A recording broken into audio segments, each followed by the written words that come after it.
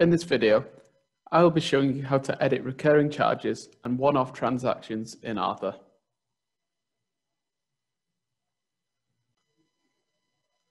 So firstly, I'm going to edit a recurring charge. So in order to do so, let's find a tenancy. On the left-hand side of the screen, go to the tenancies, and then find the tenancy that you'd like to edit.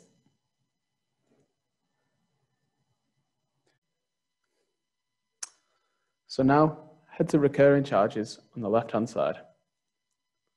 And here you can see my monthly direct rent charge of £1,200. In order to edit this, I click the drop-down arrow on the right-hand side of the transaction, and then edit recurring charge. It's now possible to edit any details for your recurring charge, such as the starting on period and the ending date. I am just going to edit the amount of this transaction, as though the rent price has dropped down. Once that's done, I can just click Save Recurring Charge. And this, as you can see, the next collection date is the 1st of November, which is in the future. So any transactions on or after that date will now have the new charge applied. This won't apply to previous charges that have already been created. Editing a transaction is very similar.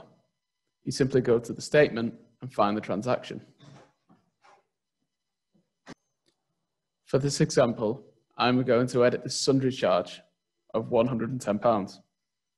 Simply go to the drop-down arrow on the right-hand side and click Edit Transaction. Again, you can change the details of the transaction here, such as the date,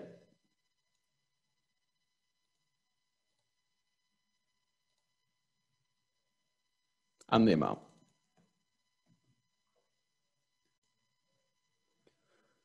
Click Submit when you're happy with your changes that you've made,